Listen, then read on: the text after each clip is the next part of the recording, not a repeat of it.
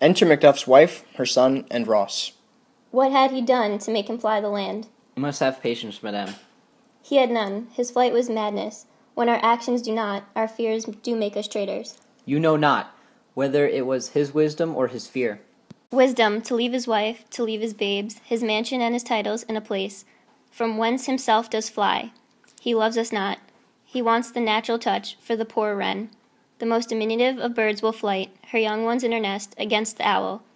All is the fear and nothing is the love, as little is the wisdom where the flight. So run against all reason. My dearest cause, I pray you, school yourself, but for your husband.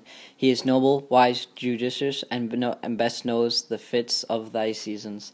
I dare not speak much further, but cruel are the times when we are traitors, and do not know ourselves, when we hold rumor from what we fear, yet know not what we fear, but float upon a wild and violent sea, each way and move. I take my leave of you.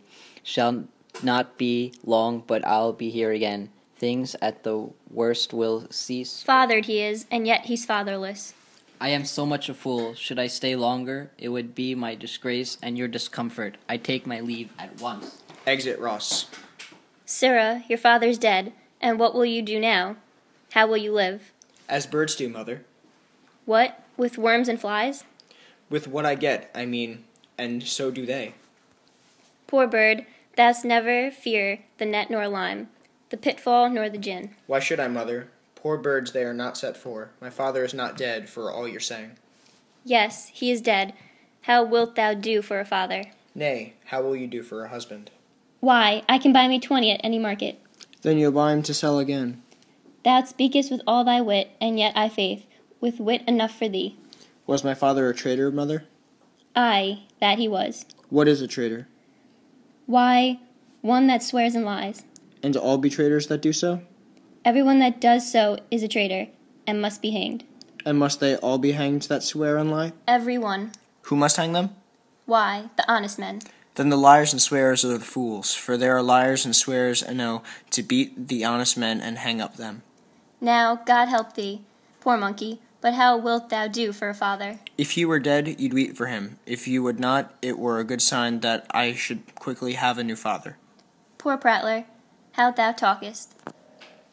Enter a messenger. Bless you, fair dame, I am not to you known, though in your state of honor I am perfect. I doubt some danger does approach you nearly. If you will take a homely man's advice, be not found here, hence with your little ones. To fright you thus, methinks I am too savage.